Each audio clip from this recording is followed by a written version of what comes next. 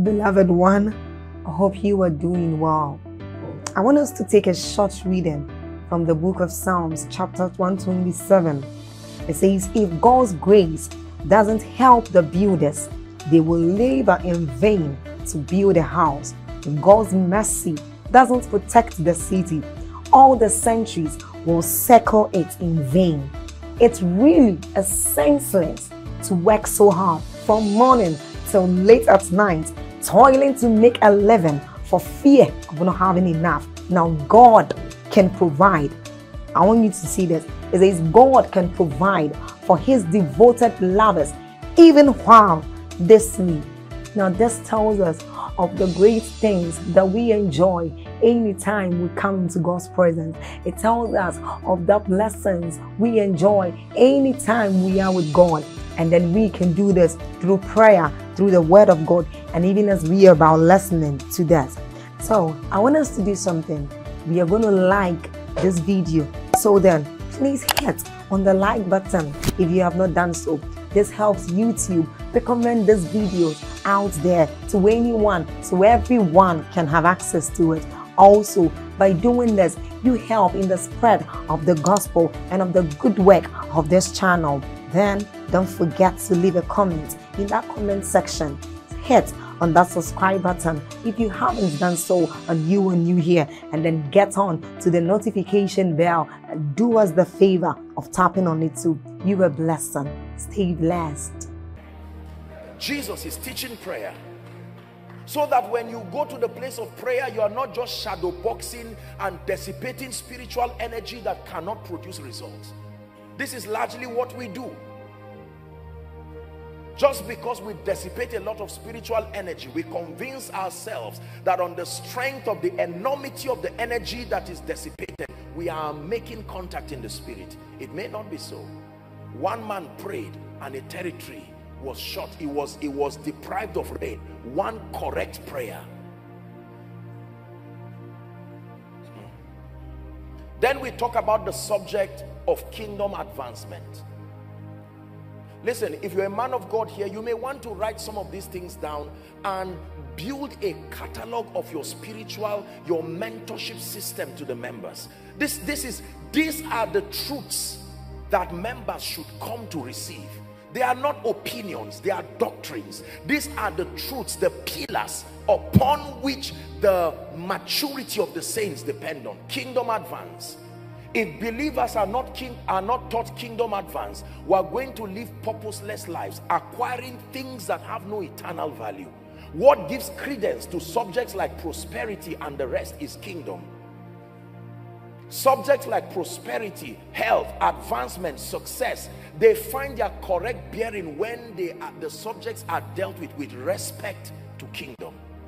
If kingdom is not in view, it is risky and dangerous, even destructive, to mentor people and teach them these things, because all of these things are spiritual arsenals that were supposed to help the believer to become efficient to an end. The end is thy kingdom come. Are we still together? Then we talk about subjects like purpose and destiny. Never downplay the fact that believers need to find fulfillment in their lives. They will not indefinitely just be career people. They will not indefinitely just be churchgoers for many years. Sooner or later, they will have to confront the subject of meaning. What is my life about? Nobody will waste his time indefinitely, no matter how sincere you are as a man of God, as a preacher, as a spiritual platform.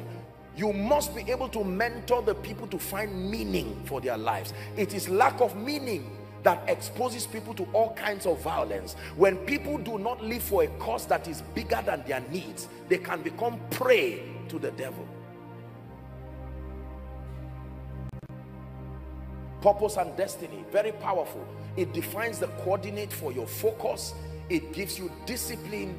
It helps to channel your energy constructively, so you wake up in the morning justifiably so, and you sleep late, you sleep in the night with joy in your heart, knowing that you're making constructive advancement.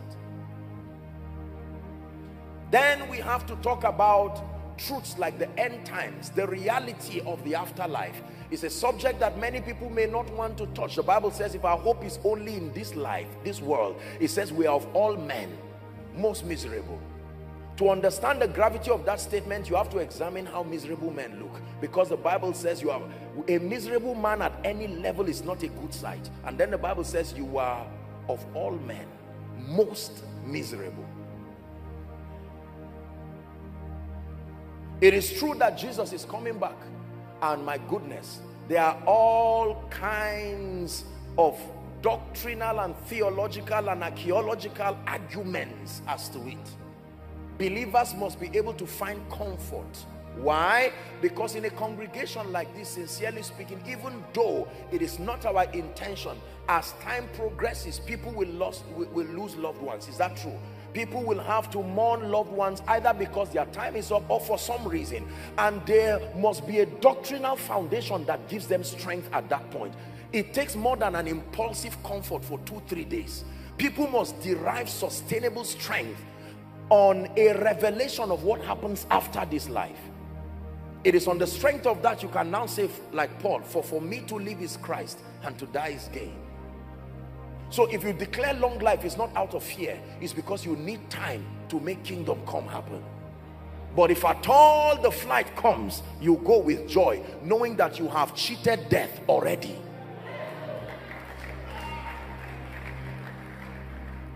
Is God helping us? These are the doctrinal truths. These are like spiritual classes, schools of the spirit that you have to pass through. You cannot go through these things and still be weak and be tossed to and fro. The Bible says it is for this that the Bible says, Ephesians chapter 4, when you read from verse 10, to this end the Bible says he gave unto some apostles and prophets, evangelists, pastors, teachers, for the maturing, the equipping of the saints, that the saints now being matured will do the work of the ministry, to the end that will attain that stature in the spirit. It says, not tossed to and fro by every wind of doctrine and the sleight of men, wherein they lie to deceive. Stability comes through doctrine. Then we will not also neglect matters of life, like the economic system of the kingdom. Look at me. Did you know that the kingdom of God has an economic system that must be studied? There are different systems all across this cosmos, but God has his economic system. That means there is a kingdom provision for the welfare of the saints. It is irresponsible, and I submit to you with all due respect, it is irresponsible for a man of God to have the privilege of being with a congregation for many years and not expose them to the economic system of the kingdom, because these are matters of life. It's not just about prayer and trusting God to come. There are school fees to be paid. There are real issues that pertain unto life. And if believers are not taught, they will have to adopt any option that is available. And most of the options, you would have to trade your soul in exchange. So he said, what shall it profit a man if you will gain? These are business languages. Gain the world and lose your soul.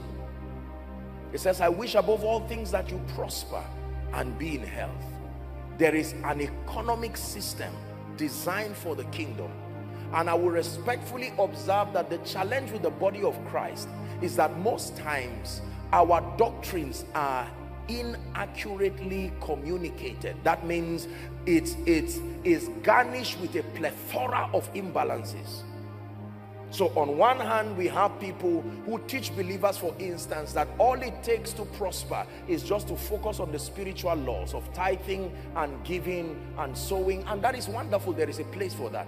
And then they ignore the fact that there are principles of value and productivity that synergize themselves together to make believers exceptional.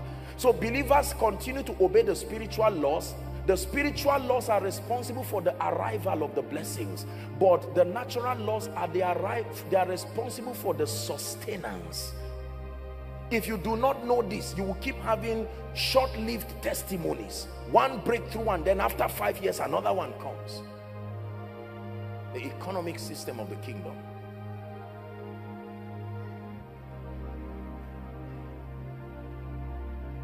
Then of course we have to teach believers on things that relate to relationships, family life. We are relational beings. The command be fruitful is a very serious command. Be fruitful there does not just mean have children. Be fruitful means be relational, because everything multiplies through relationships. Your business, your job, your walk with God. And until we understand principles of relationship, prophecy will keep bringing opportunities that lack of knowledge of relationships will keep canceling out of believers' lives. There are many people who receive prophetic words. May God connect you to destiny helpers. May God lift you. They say amen, but not understanding the requisite principles for maintaining and attracting relationships.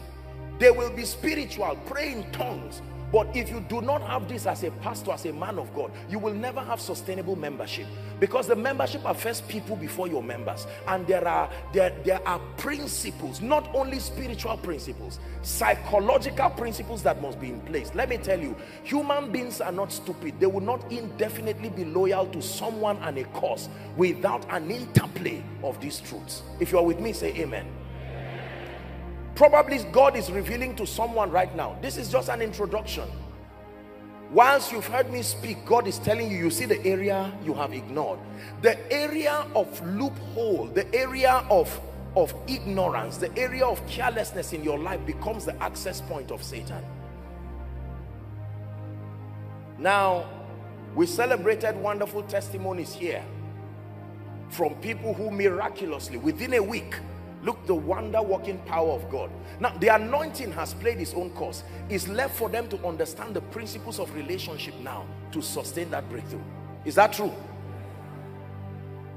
So receiving a prophetic word is not enough. You have to be equipped with truths like the law of honor to understand these principles. So when you say a believer is matured, you don't just mean he has been around spiritual things for a long time. No. It means that he has actively been mentored. Believers must submit themselves to mentorship. Not the idea of mentorship we have in our world today that has become an evil and a destructive usurping of the right and the will of men. I'm talking of mentorship, a system where you submit yourself to a body of spiritual truth to the end that you'll be edified and be matured. This is the assignment of doctrine. Are we blessed? To see you high and lifted up, you are shining in the light of your glory. Pour out your power and love as we sing, holy, holy, holy. Here's the prayer. Open the eyes of my heart, Lord. It's a real prayer. Open the eyes of my heart. I want to see you. I want to see you. Hallelujah. Two men were with the resurrected Christ on the way to Emmaus. Just because they were at proximity with the word did not mean that they had an encounter. You can be close to spiritual things for many years and convince yourself that just because you are around spiritual things you are growing. They were with Jesus and yet did not recognize him. But the Bible says when the bed was broken, their eyes open. Can you pray whilst you are seated? Lord, open my eyes. Let this be a journey of transformation. Let this be a journey of growth. Please pray.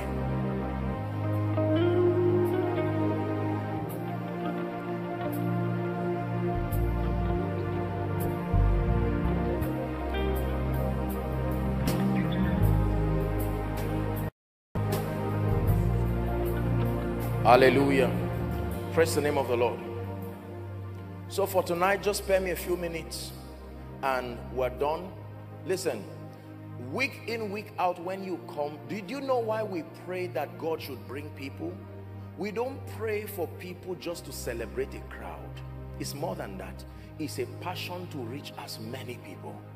There are 3.2 million people demographically speaking in this city, if we're unable to reach at least 300,000 people with the truth of God's word to mature them, we're wasting your time and we're wasting God's time. Yes. You have to believe this. So when you are dragging someone to church, you are not trying to help a ministry grow. You are looking at him and like a doctor, you can scan through his life. While he comes to say my life, you can see the spiritual gaps. You know the laws he's breaking in an instant. And you know if God does not help this man, just agreeing and praying will not solve the problem. Because the truths that this person needs to learn are many. It is understood. That is what sponsors your compassion. When you draw someone to the house of God, you are already excited, because more than an instant miracle, he now has the opportunity to be immersed in this spiritual truth. So he leaves that service with an enlightened understanding, and he would thank you for it. While the word of God is coming, he can see the gaps in his life. There is a grace given to a man that can open the eyes of men. It's the grace that causes all men to see.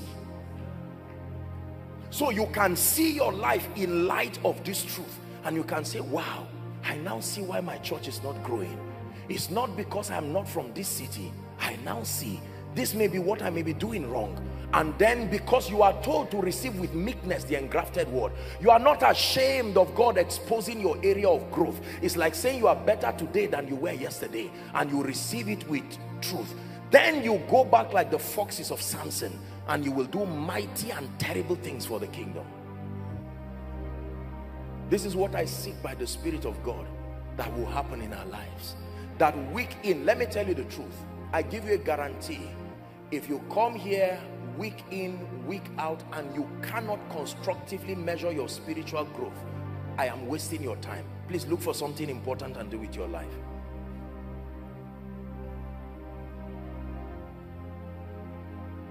Are we together? Many times we teach that all you need, one encounter with the word is all you need. That's a very sincere statement, but that's incomplete. Many people have encountered the word for many years. It is the truth that is accurately taught, that you receive with understanding and you engage appropriately, that produces for you, not the truth available. Access to truth does not transform. No, it must be accurately taught. Then it must be understood. Then it must be received by faith. The principles contained therein applied diligently. Then you can commit God's integrity to perform. Hallelujah. Let's talk about spiritual growth tonight. Let's start from there. We're starting from the very foundation. This is a new walk. And so we'll just start and trust God for grace to build us as far as he can help us. If we're together, say amen. 1 Corinthians chapter 13 and verse 11. Please, let's rush. We have to trust God for grace to be very fast tonight, and then we pray. 1 Corinthians chapter 13 and verse 11. We're discussing the subject of spiritual growth. Please read with me if you can see it projected inside and outside. Ready? Read. When I was a child, I spake as a child, I understood as a child, I thought as a child. But when I became a man, I put away childish things. Please keep that scripture there. Paul is admonishing the church in Corinth, part of his apostolic ministry, and he's talking about the characteristic features that represent childishness in the kingdom. That you know a child, number one, by how you speak. You know a child, number two, by your level of spiritual understanding. Are we together? You know a child by your thought process, because your life is a reflection of your thought. So we can piece this together and accurately gauge the spiritual level of a man. The way that you speak, your degree of comprehension, and the way you think, the way you process spiritual things. When I was a child, he said. This also talks about transition. When I was, once upon a time he was a child. This is a very powerful message, because it means men can grow. It's a revelation. I can come out of my former self into a new version of me. That means the version you saw last week, while you are talking about that one, I have grown. You are talking about the version that cannot heal the sick. You are talking about the version that is ignorant, and that we can evolve into superior dimensions of ourselves in this kingdom. Very powerful. So you can see one who is weak. He may even come out for salvation prayer, and you watch that person and you're like, wow, when is this guy going to understand spiritual things? Just give the person the atmosphere of growth, and sometimes as little as weeks, under a very correct system of growth, you will be surprised what will happen to that person. When I was a child, I spoke like a child, understood as a child, and I thought as a child. But when I became a man, what happened? I pushed childish things, childish speaking, childish understanding, childish thinking. If you're with me, say amen. Write this down, please. Growth refers to increase in size, increase in capacity, increase in convictions, increase in resources. Growth refers to increase of all kinds. Increase in size, for instance, increase in capacity, increase in convictions, increase in resources. God expects believers to grow. The Bible is full of admonishments for believers to grow. God desires that we grow biologically. God desires that we grow intellectually. God desires that we grow career-wise for career people. God desires that we grow financially, like we spoke about earlier on. But for tonight, the subject of focus is spiritual growth.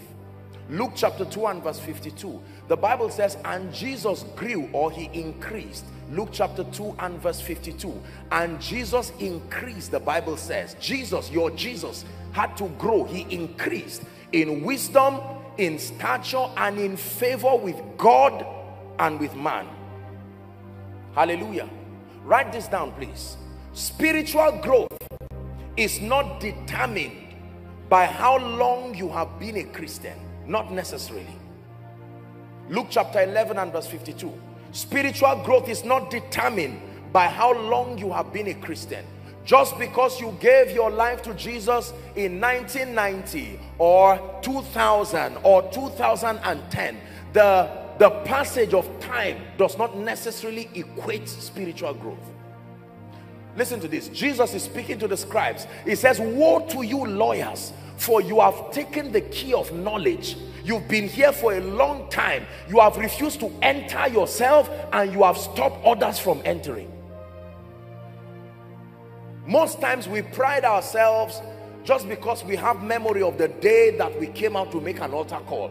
And you hear people say things like, I have been a Christian for 20 years. Now that's worth our applause. I'm not downplaying it, but I'm saying just because you gave your life to Christ, it's like someone who bought a car in 2000, and just because a car is in his house, he tells you he's a driver. No. The presence of a car does not necessarily mean the ability to drive.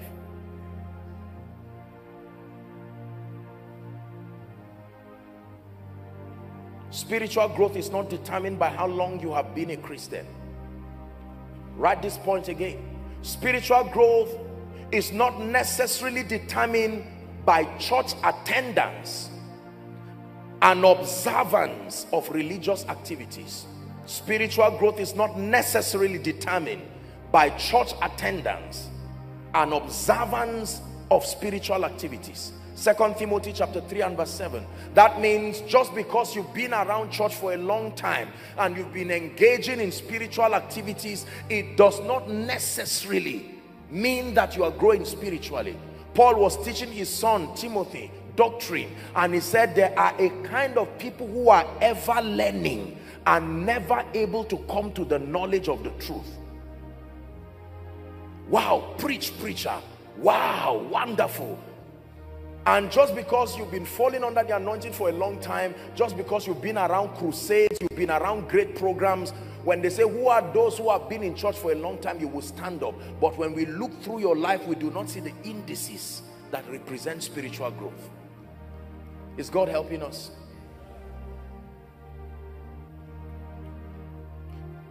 There is a tragedy. Please look up. There is a consequence for not contending for spiritual growth.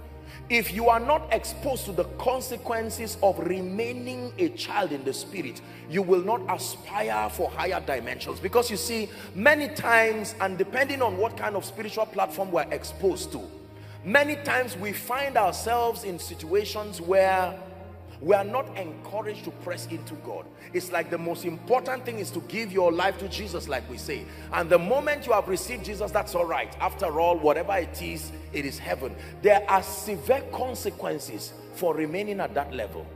Biologically speaking, mothers, when you give birth to a child, you don't flog that child from day one for not walking. You give him some allowance. But after a year, 2 years, 3 years, you find out your child cannot walk, your child cannot talk. That becomes a medical issue. Is that true? I have put down here three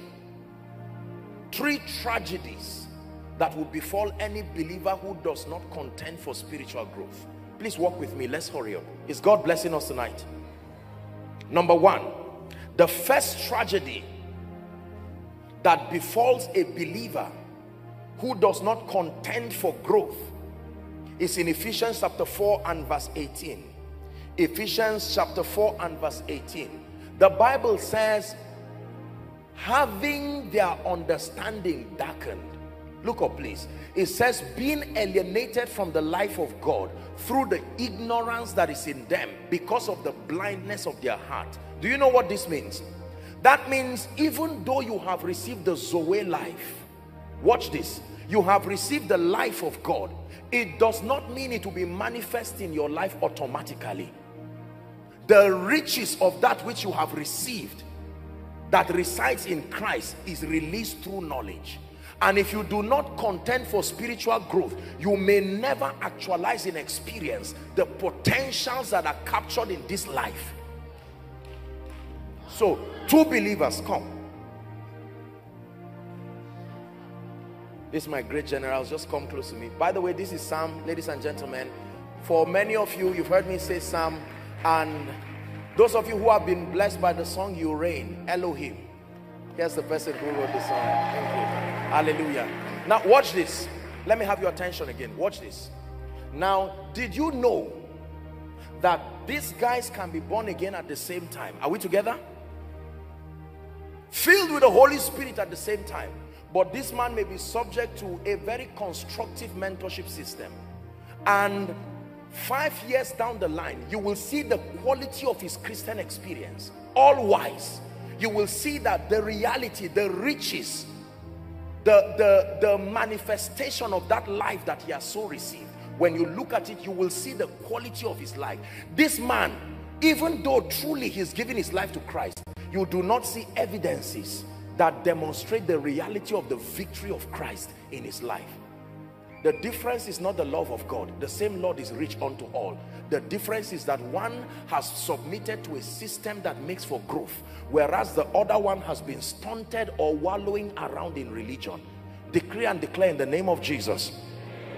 Say after me, in the name of Jesus, I obtain grace to grow spiritually.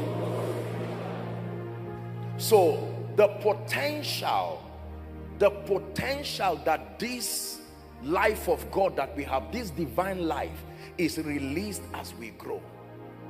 If you do not grow, it will only remain in theory that you are a partaker of this divine life, but nothing in your life will show forth the excellency of that victory that is in Christ. Are we together? Tragedy number two. What happens to a believer who refuses to contend for growth? Galatians chapter 4 and verse 1. Galatians chapter 4 and verse 1. Now I say that an heir means a partaker of a throne, a benefactor of an inheritance. But for as long as he is a child, he is no different from a servant. Some version says slave, even though potentially he was designed to be Lord of all. Look up, please. The Bible says if you do not grow, your experience as one who is in the kingdom and one who is outside the kingdom will be no different. Does it make sense to you why believers receive the same result as unbelievers? It is because just receiving the life of Christ and not contending for growth, your results will not change. The dynamics that make your life to release the victory that is in Christ experientially is only released at the instance of growth. Oh, oh, oh, oh, oh.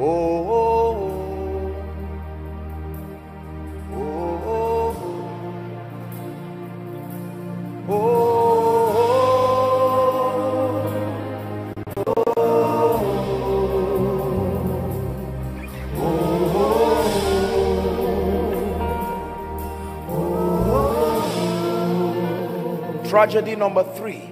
What is the third tragedy for refusing to contend for spiritual growth? Is found in Hebrews chapter 5 from verse 11. Please give it to us. Hebrews chapter 5 from verse 11. Watch this now. Paul again is teaching. He's saying, of whom we have many things to say and hard to be uttered, seeing that you are dull of hearing. We're reading to verse 14, verse 12 now. It says, for when for the time ye ought to be teachers, ye have need that one teach you again, which be the first principles of the oracles or the doctrines of God, and are become such as have need of milk and not strong meat. 13. For everyone that useth milk, everyone that is a child, is what? Unskillful. Look up. Let me explain what this means to you. When you watch a consultant, when he looks at a patient, while the patient is talking, all of a sudden the myriads of medical truths that he knows, everything is working in an instant. He looks at this and says, oh, I remember we have 1 in a million of these cases. However, I think I know what to do about it, on the strength of his mastery. A student doctor can look at that and crack his brain, and the information there is limited, so he can do his best. Although he's a doctor in the making, he can even be a fresh graduate and not be able to do much. This is what it means to be unskillful. So if you do not grow spiritually, you can't be a blessing, because when people speak to you, you don't know what law they are violating and how to help them. So you begin to come up with sympathetic statements like one day go better, and the Bible says you are unskillful. You are not like one who is moving with uncanny mastery. When you grow spiritually, if a family calls you and say, man of God, we're in trouble. What is the trouble? All doors are closed. Immediately the scriptures that will bail them out comes to you. You can almost tell them, I know what is wrong. I know what is wrong. It's powerful to know how to help people, not just how to sympathize with people. You are a blessing to the degree to which you can help. Someone comes to you now and says, I hear that you are a member of this great ministry. Nothing is working in my life. Delays. There's no restoration. The moment you hear restoration, you know all through scripture, everywhere there were losses is the prophetic that brought it back. So restoration is exclusively the ministry of the prophetic. So you don't just tell that person, let's pray, God help him. That's a careless prayer. You seek to introduce him to a true prophetic voice. They are taken for a prey, and none say it, restore. This is what it means to be skillful. Someone comes to you and says, I am gifted, I'm a graduate, but doors are not opening up. I have a business. And you know exactly what is there. Because you see, James 2:26 says, a body without a spirit is dead. The business is a body. Where is the spirit that gives it life? So you know what to introduce. Are you getting blessed? If you refuse to grow spiritually, you become unskillful. You cannot help yourself, and you cannot help people. This is the tragedy with the poor. Is responsible for what outcome? Mastery in the spirit is to be able to connect spiritual laws and their desired outcomes. So when you see people and they cry, you know what spiritual law to help them with. Like a doctor, when a patient says, I'm running temperature and I've not been able to eat, I even threw up. You are not a doctor, but help me guess what you think is wrong. Who taught you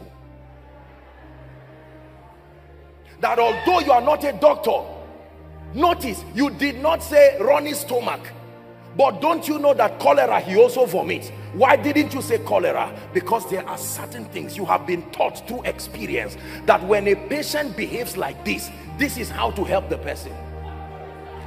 This can happen to you spiritually. Listen to me, I'm teaching you this so after the grace, some of you will run home and say, come, I found what the problem is. I know exactly why this family is not rising.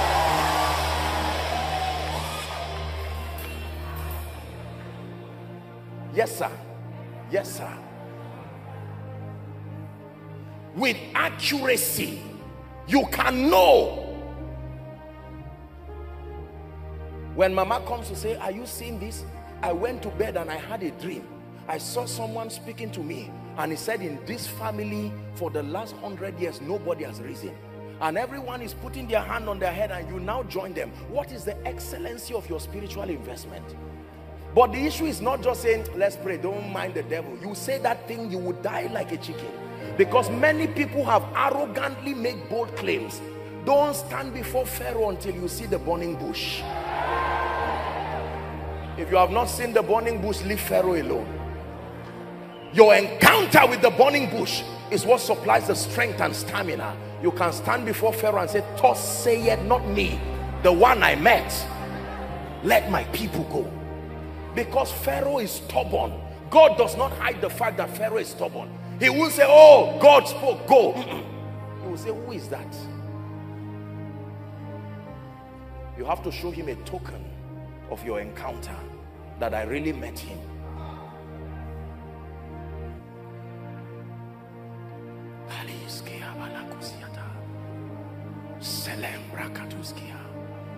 So you don't talk like people who are not born again.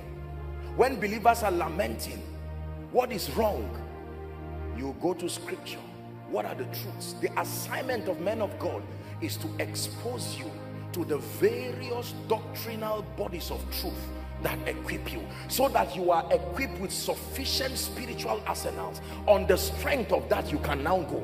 If you are in your office and someone beats his chest and say, except I am not this, you will not rise. You don't need to start talking as if you are not born. Leave him in peace. That man you see, you should even be pitying him while he's speaking, based on what you know.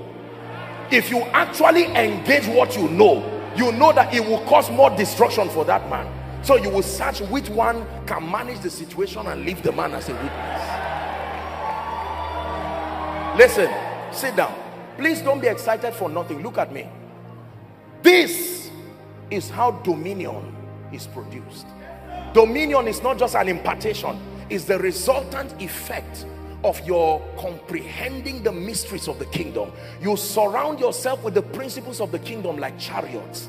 They make you a wonder to behold.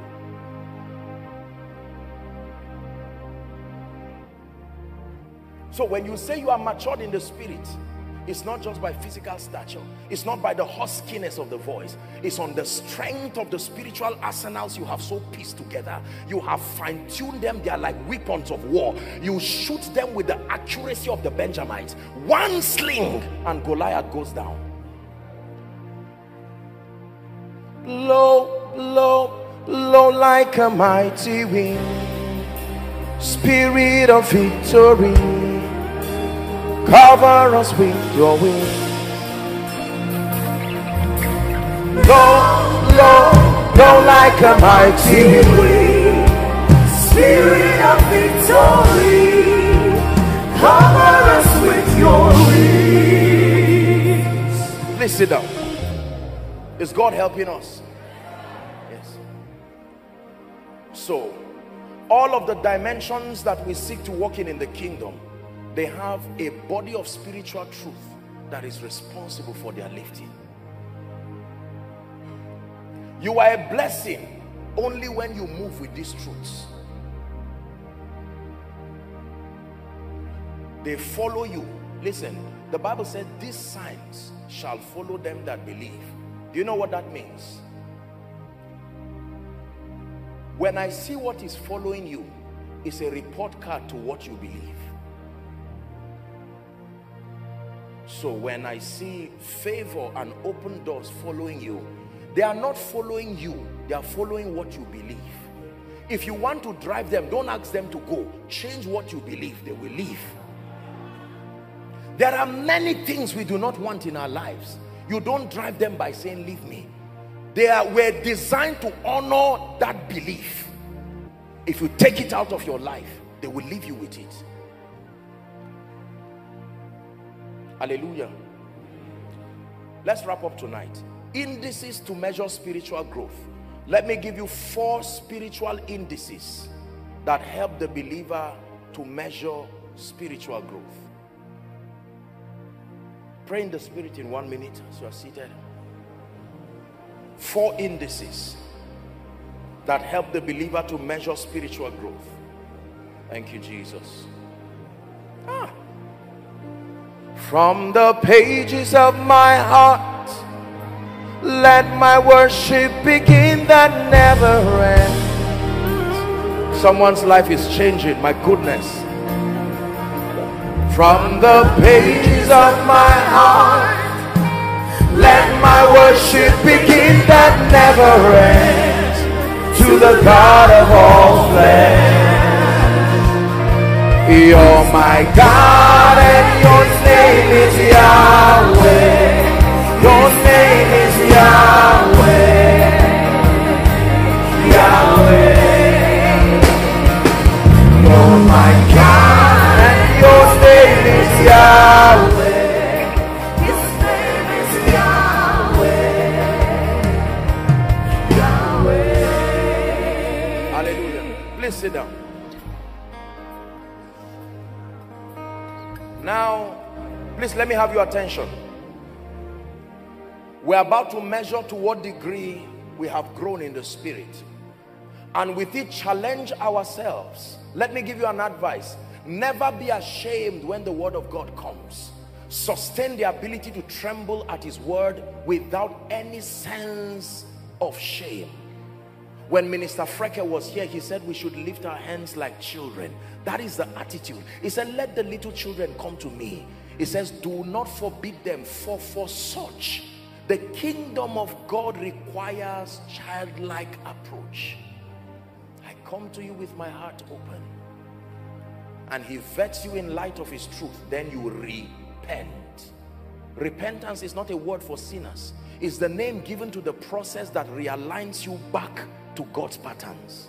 It's called repentance.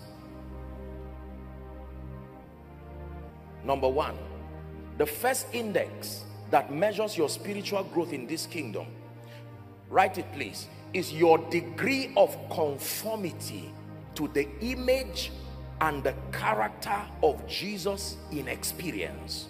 Of Jesus experientially or in experience. Colossians chapter 3 from verse 1 to 15.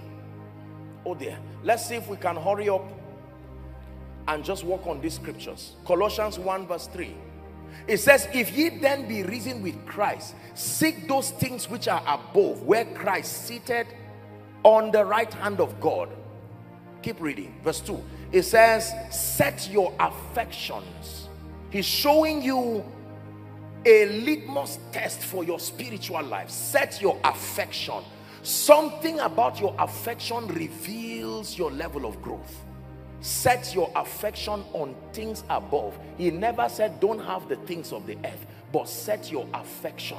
When your obsession becomes on money, on titles, on I must make it, I must achieve it, it is good to aspire to be great, but if that's what controls your heart, you are far from growth. Set your affection, let's hurry up, on things above, not on things of the earth. Verse 3. For ye are dead, and your life is hid with Christ in God. Verse 4, very quickly, I'll run through it. It says, when Christ, who is our life, shall appear, then shall ye also appear with him in glory. Now, mortify therefore your members. That means you have a responsibility. Mortify your members which are upon the earth: fornication, uncleanliness, inordinate affection, evil, what's that word? And covetousness, which is idolatry. Verse 6, it says, for which things sake the wrath of God cometh upon the children of disobedience. 7, in the which ye also walked in some time when ye lived in them. 8, but now put off all these. Believers, are we together? Maybe you should read the rest from here. 1, anger. Number 2, number 3, number 4, number 5. Nigerians, repeat number 5. Dear wonderful citizens of this great country, try number 5 again.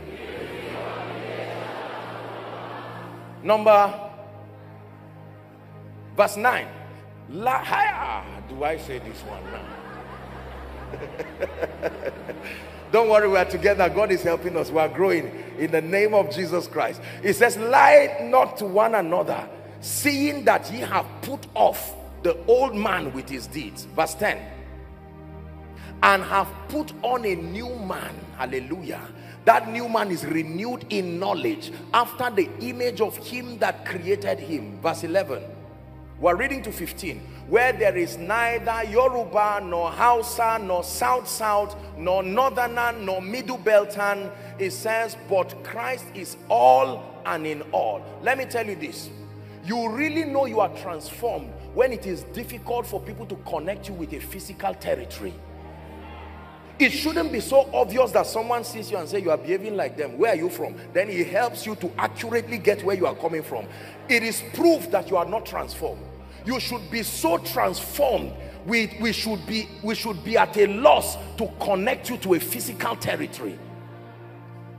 That when you tell people where you are coming from, they say it's not true. How come you are so refined? You tell them the process is called growth. Growth. Called out of every tribe and tongue and nation into a reality that is beyond the limitations of territory. Let's finish up the scripture. Put on therefore as the elect of God, holy and beloved, bowels of mercy, kindness, humbleness of mind, meekness, long suffering. 13, forbearing one another and forgiving one another. It says, if any man have a quarrel against any, even as Christ forgave you, so also do ye. 14, it says, above all these things put on love. Charity there is love. It calls it the bond of maturity, the zenith of your maturity. We're coming there. 15, the last verse. It says, and let the peace of God garrison your heart, to the which also ye are called in one body, and in all that you do, do not forget to be thankful. So ingratitude is proof that you are a child. Are we blessed? Write this scripture, we may not read it. 2 Peter chapter 1 from verse 5 to 7. It tells us we can add to our faith certain spiritual qualities. It says, add to your faith virtue. Virtue means moral excellence. Add to virtue knowledge. Since they projected it, let's just read on verse 6. Add to knowledge self-control or temperance. Add to self-control patience. Add to patience godliness. 7, add to godliness brotherly kindness, and to brotherly kindness love. This love thing again. Is God helping us? The Bible says in Galatians chapter 5, popular scripture, and verse 22, the fruit of the Spirit. While I was studying for this meeting, if we can have it, give us the Passion Translation. Is that possible? The Passion Translation, very powerful. The Passion Translation. If we can't get that's all right. The Passion Translation, it puts it in a very, very exceptional and interesting way. That's all right. You can just give us the version we have if the Passion Translation is not there. But it's really very powerful. I just thought that if we look at it, okay, yeah, let's just go back to King James. Apologize for that. But the fruit of the Spirit is love. The Passion Translation says, it says, the fruit which the Holy Spirit works out through a recreated human spirit is love, expressed in its various forms. Then it now begins to say joy, peace. Very, very powerful. Are we together? But let's work with what we have. The Bible says the fruit of the Spirit, that means the fruit that the Holy Spirit produces in a recreated human spirit is love. And the original translation is not just love, joy, peace. It's just love, one word, love.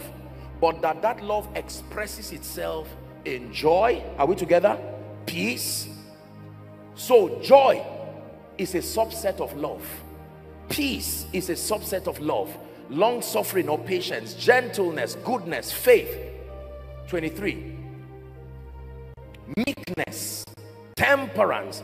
It says against such there is no law. There is no prohibition to walking in this. Your degree of conformity to the image and the character of Christ. When people look at you, they should remember Jesus, not you. The more they see you, you should be the clearest representation of Jesus that they can see, not by preaching. Something about the dexterity of the formation of Christ in you should make people desire Jesus.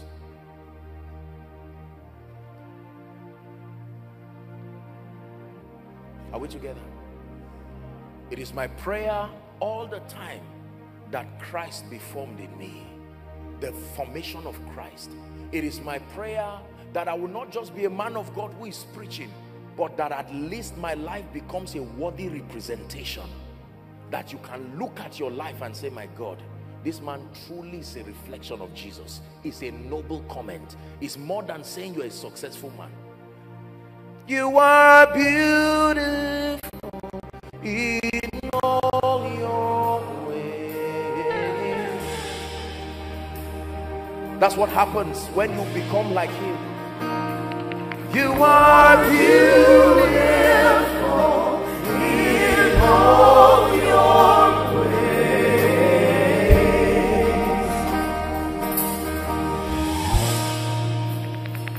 Character. We must trust God by the grace of God to be men and women of solid character. If your preaching is the only thing that reveals you as a Christian, you are not a solid Christian.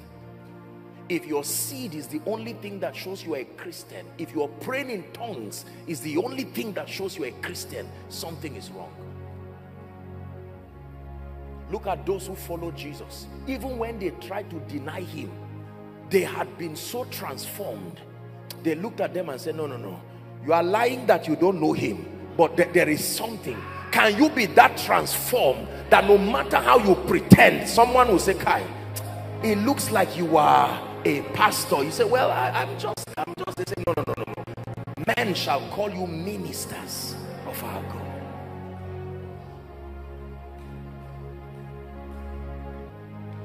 That in your office, the moment they want to bribe, as soon as you enter, they stop. You don't say anything, you don't judge. Blessings to everybody. This is the day the Lord has made. Your presence becomes such an inconvenience to darkness. Character. It all belongs to you. Oh, it all belongs to you. My heart, my life, and everything that I have. It all belongs to you.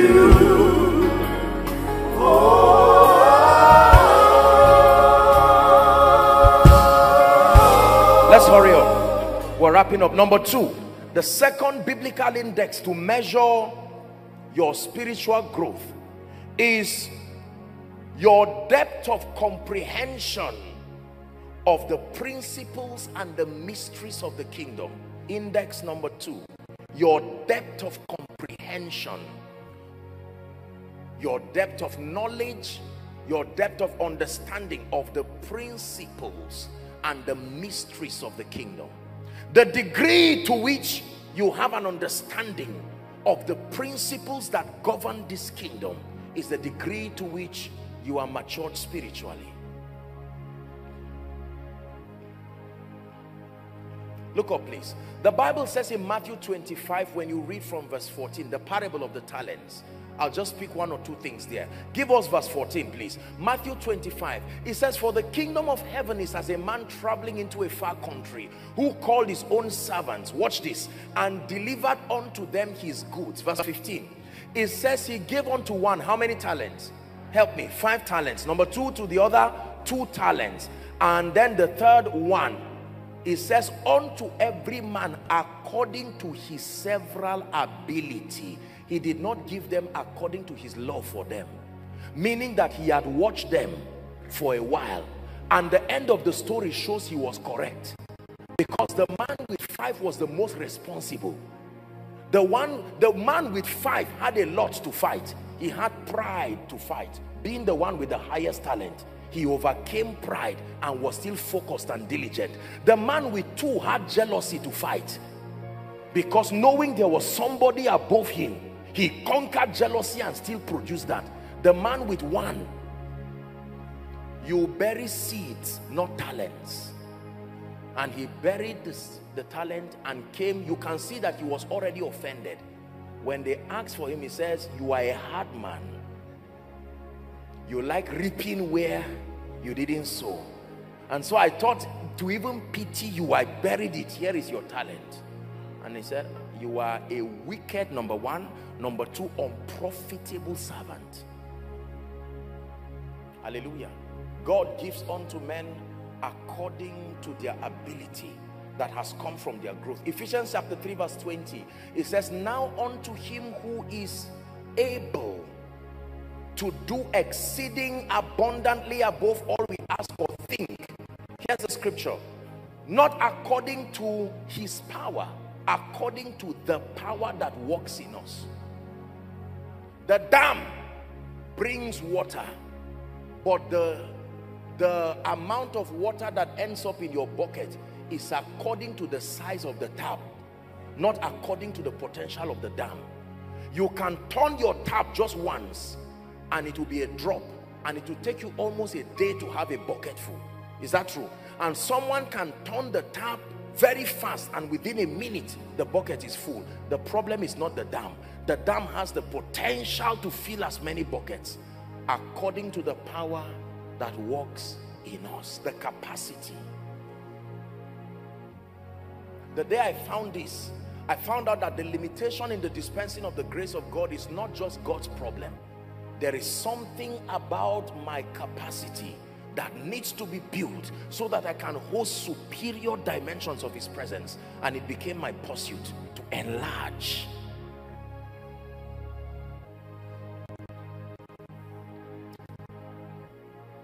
Luke chapter 19 from verse 41 and 42. Jesus lamented. 2 reasons why Jesus cried in the Bible. Number 1 was at Lazarus' tomb when he wept because of his compassion. Second was this over Jerusalem. 3 reasons I meant to say. See, the third, well, the Bible says he cried, he was sweat, but it was like drops of blood. It says when he was come near, he beheld the city and wept over it. Why did he weep? 42. Saying, if thou hast known, even thou at least in this thy day, the things which belong unto your peace. It says, but now they are hid from your eyes. Jesus wept over Jerusalem and said, Jerusalem, Jerusalem. That's the original translation. If you had known, even in this your time, the things that pertain to your peace. Peace there means your wholeness. But now they are hid from your eyes. We must contend for spiritual truth. Listen to me.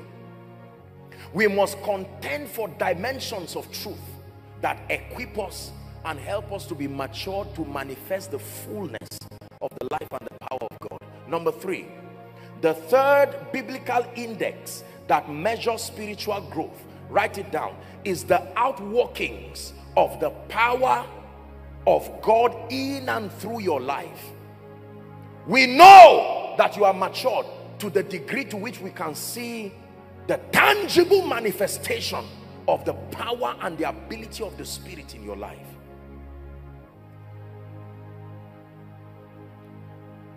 The outworkings of the ability of the Spirit of God in your life.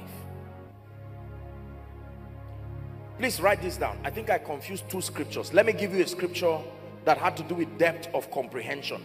1 Corinthians 4 and verse 20. It says, be not children in understanding. I'm seeing two scriptures I omitted here. Be not children in understanding. 1 Corinthians 14, 20. Be not children in understanding. Write it down, please. Then write down Colossians 1 verse 9. The Bible says Paul was praying over the church in Colossae. That's over point 2 now. That you might be filled with the knowledge of his will, wisdom and spiritual understanding. Hallelujah. The outworkings of his power in your life. 2 Timothy chapter 2 and verse 20. The Bible says, but in a great house. Look at me, please. It is not the vessels that make the house great. It is the builder. Even though there are all kinds of vessels, it's still called a great house. But in a great house, please keep the scripture there. It says, there are not only vessels of gold and of silver, but also of wood and of clay. It says some vessels are destined unto honor.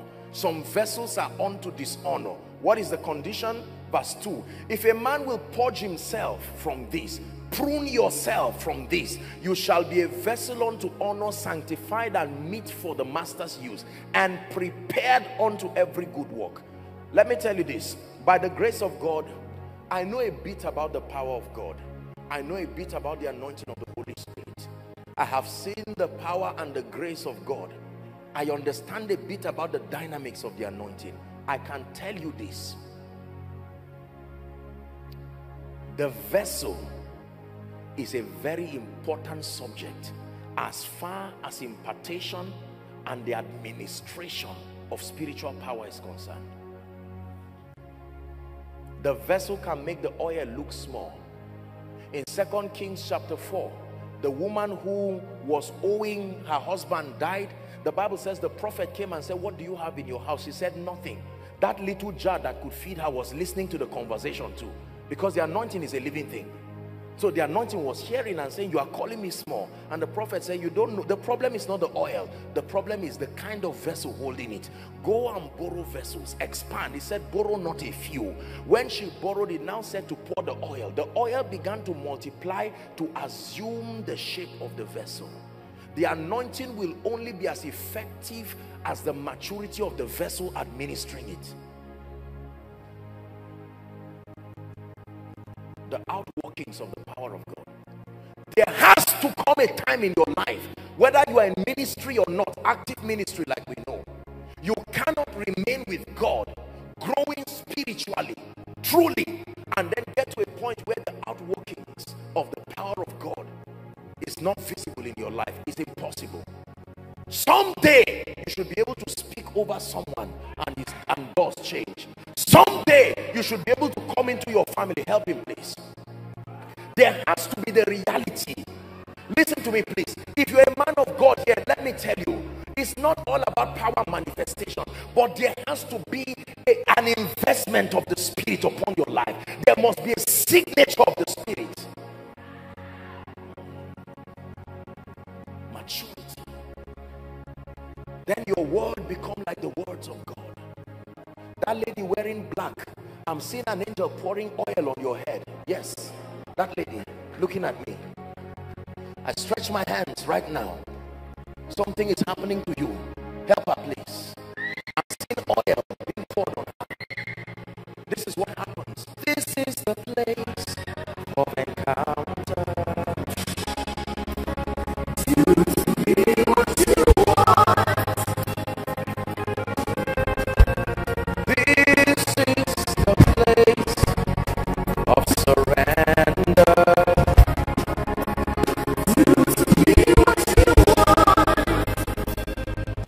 Listen, I pray in the name of Jesus that we will get to points in our lives where the reality of the power of God will walk in you.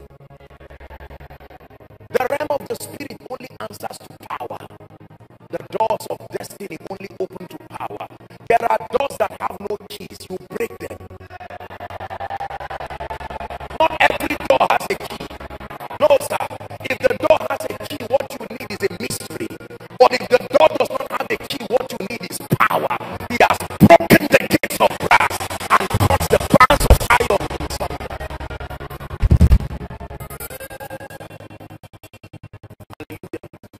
Please help them. There must be an effulgence. I vowed a vow to God that if I ever meet a man and I hold you and I pray for you, I will go for a retreat if your life does not change. I'm not bragging. This is how to be a blessing. Acts chapter 10 and verse 38, how God anointed Jesus. Not just that he was anointed, look at the extent to which God anointed him with the Holy Ghost and with power. The Bible says he went about. It takes more than a good heart. It takes more than a compassionate heart. Our loved ones will continue to go down with us just being compassionate. It takes power. Take power to your family. Take power to your business. Take power to your ministry. It takes the power of the Holy Ghost. Pastor, it will take more than a good sermon to bring members. It will take the power of the Holy Ghost. There are real demons. Demons are real. Yokes are real. Bondages are real. The messianic prophecy says, the Spirit of the Lord is upon me, for he hath anointed me. Listen to me.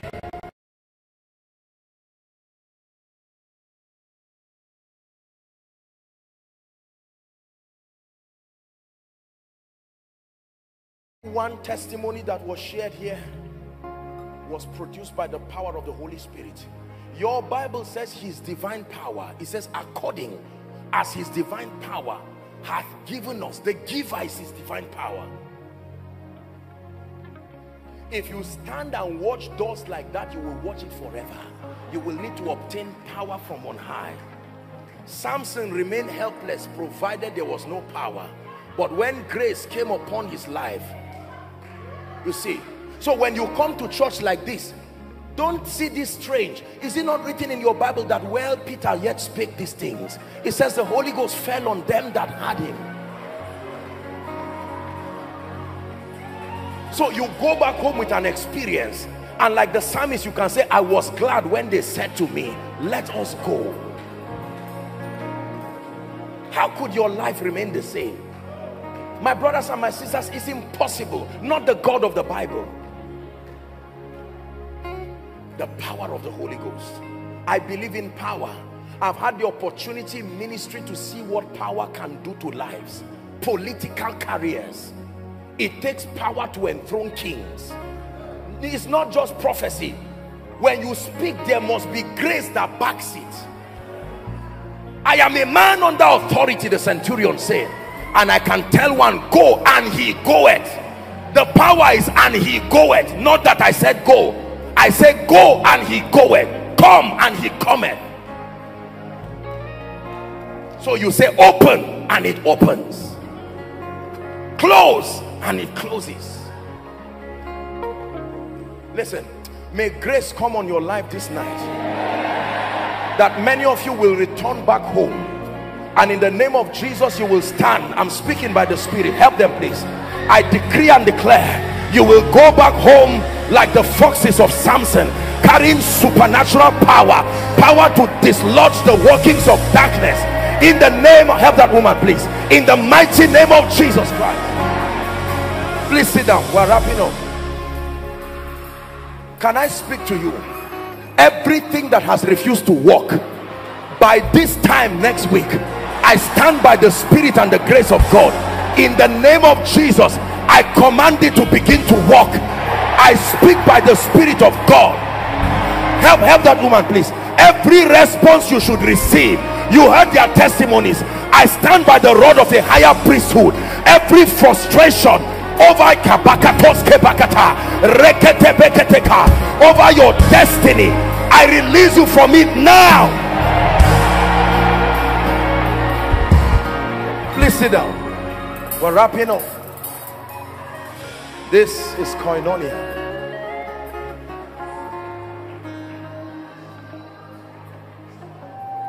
Number 4, the fourth and the last index for measuring your spiritual growth is called your love life. We're wrapping up.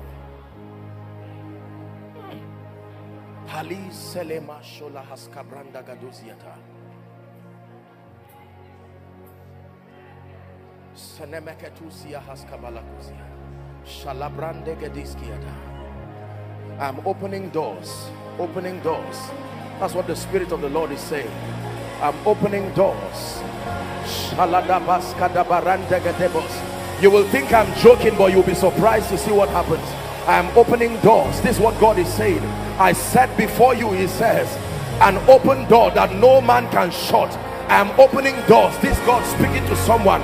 I don't know who that person is, but you came here with hunger. I stand by the grace from heaven and I declare those doors be open for the sake of his majesty. Be open in the name of Jesus. Please sit down. Help that woman, please. Please sit down. We're wrapping up. Listen to me. Please, next week, don't come to church alone. Don't come to church alone. Don't leave your loved ones behind. No. Even if they will sit on the roof, let them sit there. One encounter with the power of God can open ages, chapters that have been closed.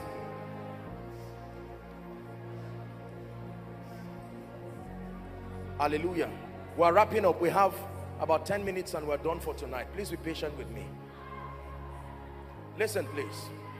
The fourth index for measuring your spiritual growth according to scripture is your love life. When you read 1 John chapter 4, this is a very important subject. Your love life. Madam, that woman, come. No, please, you don't have to stand up at random. Where are you coming from? What's your name? I'm hearing a name, Okpeyemi. What's your name? Okpeyemi. The Lord is saying I should tell you this week coming. This week you see coming. From Monday, tomorrow, you will come and stand here. The way doors will open in your life, it will surprise you. I stretch my hands and I bless you. In the name of Jesus Christ, you drink of this grace and you return back with strange testimonies. In the name of Jesus, God bless you. Let's finish up.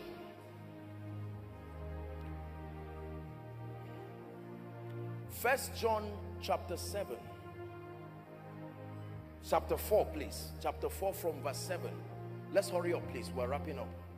It says, beloved, let us love one another. For love is of God, and everyone that loveth is born of God and knoweth God. Verse 8. It says, he that loveth not, knoweth not God, for God is love. Keep verse 8. But the text is down to 21. It says, whoever does not love, it is proof that you don't know God. No matter how you convince yourself, something about your love life. If you love God and hate men, you are not born again. Many people love Jesus only because they can't see him. If they see Jesus for 1 week, he will join all those they have hated.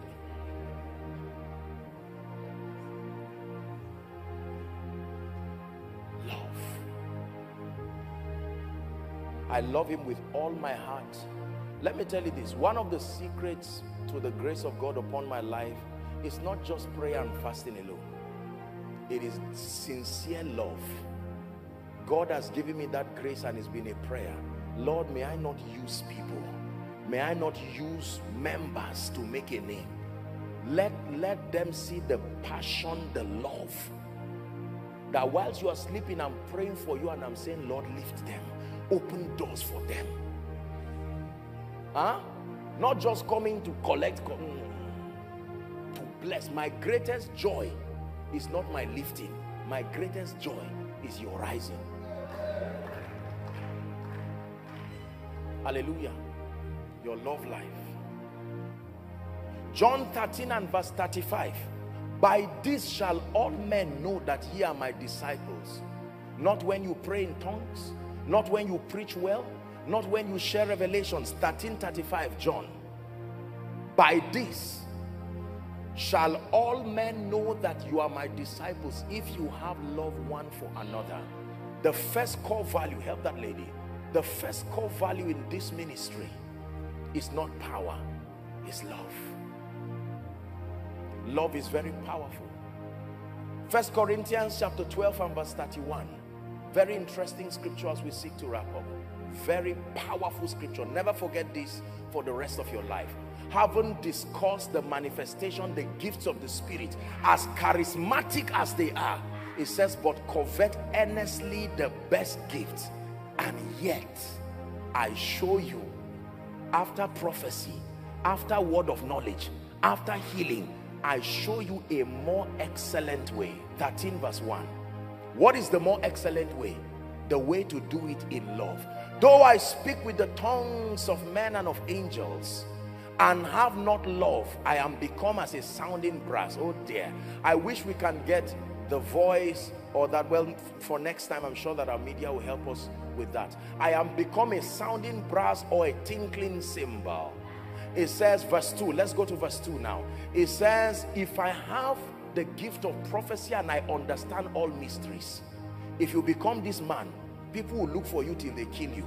You know all mysteries and prophecy, and you have all knowledge, you have all faith, you can move mountains, but you do not have love. It says, I am nothing. Look how little we weigh in the spirit without love. In the physical, they can be clapping Apostle Joshua Selman, but in the realm of the spirit, you weigh so small. Verse 3, the Bible says, if I donate all my goods to feed the poor, I give my body to be burnt, and I do not have love, it says, I gain nothing. Verse 4, let's hurry up please. Love is patient if it is true love. Love is kind if it is true love. Love does not envy. Nigerians, love is not boastful. It is not conceited. Verse 5, it says, does not act improperly. Love is not selfish. It's not easily provoked or easily angered. Does not keep a record of wrongs. Verse 6, it says, finds no joy in unrighteousness, but rejoices in the truth. 7, we're almost there. It says it bears all things, believes all things, hopes all things, endures all things. Verse 8, this is the love you talk about. Love never fails. Now we can go back to KJV so that we can wrap it up. It says, verse 9, for we know in part. Love never fails. Listen to my message, love never fails. Business people, if the Bible tells you there is something that does not fail, look for it. That means whatever is failing, add love to it. It will change the equation. Love never fails. But whether there be prophecies, they shall fail. The most accurate of us is still limited. Whether there be tongues, they shall cease. Whether there be knowledge, it shall vanish away. My goodness, verse 9. It says, for we know in part and we prophesy in part. Verse 10. But when that which is perfect is come, that which is imperfect shall go away. 11. It says, when I was a child, back to our scripture now. Let's go to verse 12. We've read that. We have to rush. It says, for now we see through a glass darkly, but face to face we know in part, then we shall even know as we are known. 13. And now there abideth faith that moves mountains. If you have faith in today's world, you are a great mountain mover. If you have hope, there is no shame for you, because hope has a way of eroding shame. It says, and of these three, the greatest is love. The greatest is not power. The greatest is not signs and wonders. The greatest is not prophecy and revelatory gifts. The greatest is not accuracy of the exegesis of doctrine. Those things are wonderful, but according to divine rankings, the zenith of your transformation is not knowledge, it's love. Love. It is my desire that more than preaching, that I will truly become a lover of God and a lover of men. To love men. To love men sincerely. You are not spiritually growing to the degree to which you pile hate in your heart. You have all kinds of black books. No. No. Tonight may be a word from the Lord and say, look, you need to pack up that nonsense. You need to be light to fly. When you are heavy, these weights press you down. It says, seeing then that we are surrounded by so great a cloud of witnesses, let us lay aside every weight, right? And the sin that doth easily beset us, and let us run with perseverance the race that is set before us. We're going to pray and ask the Lord to grant us grace to desire growth from the depth of your heart. God is training us. God is building us. Please rise up on your feet. 2 prayer points tonight very quickly. Prayer point number 1.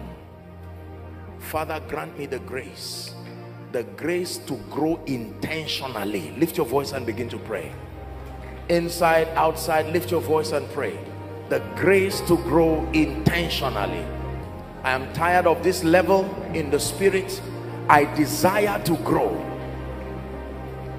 From today, I make my spiritual growth an intentional pursuit. There is a lot that depends on my growth.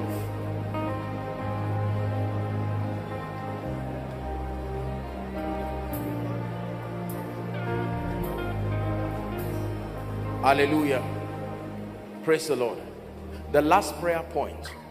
Father, grant me the grace to reveal Jesus from today through my life, through all of these dimensions. Are we together now? Through my character, through the dexterity of my spiritual understanding, through the outworkings of the power of the Holy Spirit in my life, and by the demonstration of love, let men see Christ exalted, Christ revealed in my life. Lift your voice and pray. Those outside, pray. Overflows, pray. Following online, lift your voice and pray.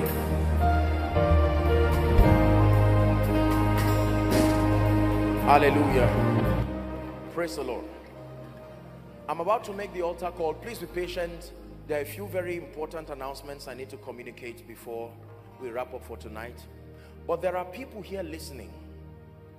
Some of you came here, you were invited. Some of you are in the overflows, some outside, some following online from whatever nation. And you're saying, Apostle, hearing you speak, I cannot for sure say that Jesus is Lord of my life. I have a desire for him, but I don't seem to have truly found him. Others are saying, one time I gave my life to Jesus, but as it is now, my life has gone haywire and I need to bring my life back to order. These two categories of people. Now, for all of the overflows and outside, you just move to your projector screen, and then those in the main auditorium, I'd like you to run and come and stand here. It will be my joy and my honor to lead you to Jesus. I'll count 1 to 5. Please, I'd like you to come. 1. Let's honor them, koinonia. Come to Jesus. God bless you. Win that war tonight. Win that war tonight. Win that war. God bless you. Keep coming. Don't be ashamed of anyone. No one condemns you. This is a house of love. Come. Come. Come. Come. He's giving you a new beginning. Come. All overflows, move to your overflows. Look at these, our wonderful children. Let's celebrate them. Come. Come.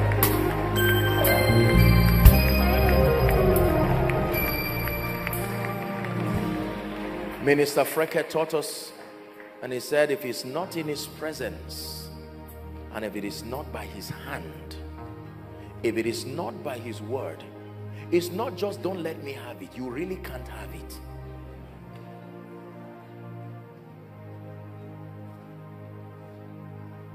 You have decided to follow Jesus.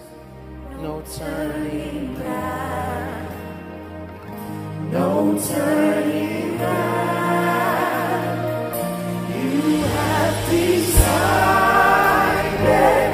to follow Jesus, no turning back, no turning back. When the Titanic sank, there were only two names.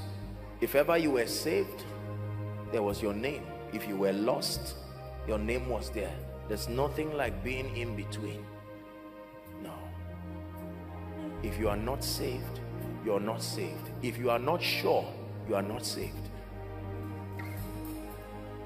I salute every single one of you. Listen, until the day Jesus comes, we will never stop participating in the global harvest. Dearly beloved, I hope you were blessed by this message. Do not keep the video to yourself. Share to as many as you can to help them grow. Check our homepage for more of our messages. Subscribe to the channel, comment on it, like it. See you on our next video. Bye. Pray, pray, pray for your destiny.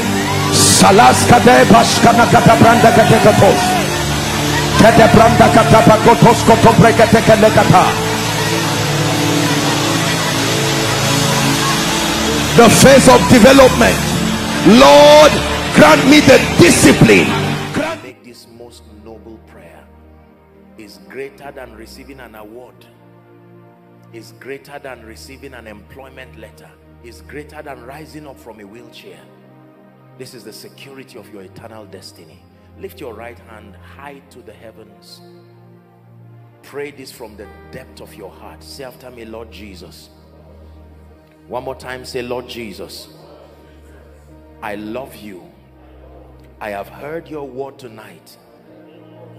I believe in you, that you are the Son of God. Tonight, I hand over my life to you, and I receive your life in exchange. Be my Savior, be my Lord, be my King forever. I declare that I receive the abundance of grace and the gift of righteousness. I reign in life. Amen. Keep your hands lifted. Father, we thank you for these precious ones. They have become, by their confession, members of the family of heaven, and it's an honor to welcome them to this family that so represents your voice and your counsel at this side of your kingdom. I pray that you will keep them in the name of Jesus. I commend you to the ministry of the word and the ministry of the Spirit.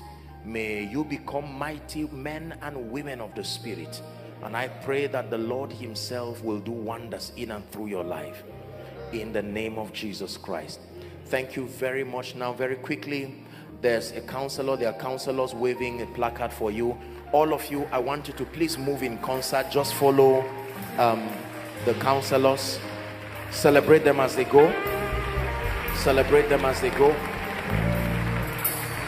Bless you, darlings. Thank you. Hallelujah. Praise the Lord.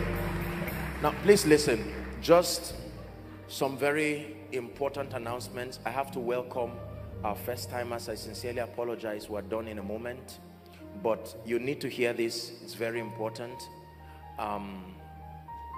By the grace of God, you've seen what God has done in the ministry. It is so overwhelming.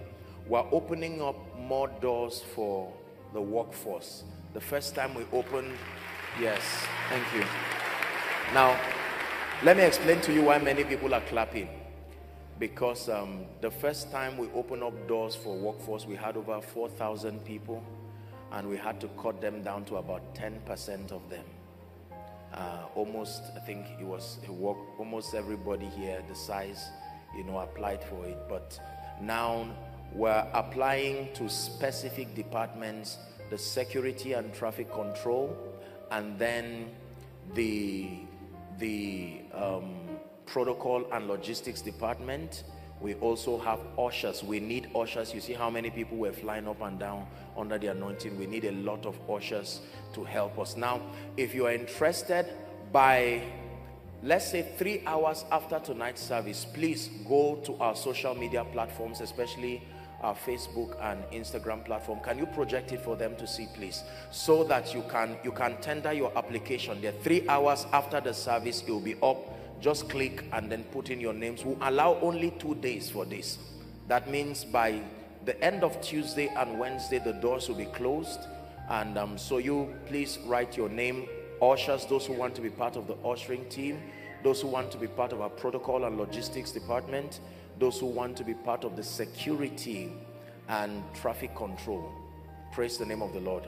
We'll take them gradually. Please make sure you have those down, and then it will also, our global page that you have and you can also, we'll make sure that it is there also, so that you can click on it and then follow very quickly. Praise the name of the Lord. Now, I want to honor those who are coming here for the first time. Last week, we were all first timers, including me, but now we're 1 week old, so we're no longer first timers. Praise the name of the Lord. This is your first time worshiping with us here. Please, I like you. We're all standing, but just wave your beautiful hands to Jesus. My goodness. Outside, wave your hands, all the overflows. Let's celebrate Jesus for them. Thank you. Now, very quickly, please keep your hands lifted, every one of you. A few officials will be handing to you our visitor's card. It's in 2 parts. The first part is for your information, your consumption. It contains information about the ministry, our activities, what we stand for, our mandate, especially in this city. Please do well to tear the first half. You can go home with it. It's yours. It's both an instrument for your edification and knowledge, and also let it go with you as a mantle in the name of Jesus. And then the second half will plead that you quickly, our time is up, but quickly would like you to fill it as let it be as clear as you can. Let it be very legible. Please fill it very quickly, and then you can leave it on your desk there or pass it to an official that will be standing by your side. By next week, we'll do well to do the welcome of visitors just somewhere in the middle of the service before I come up, so that we can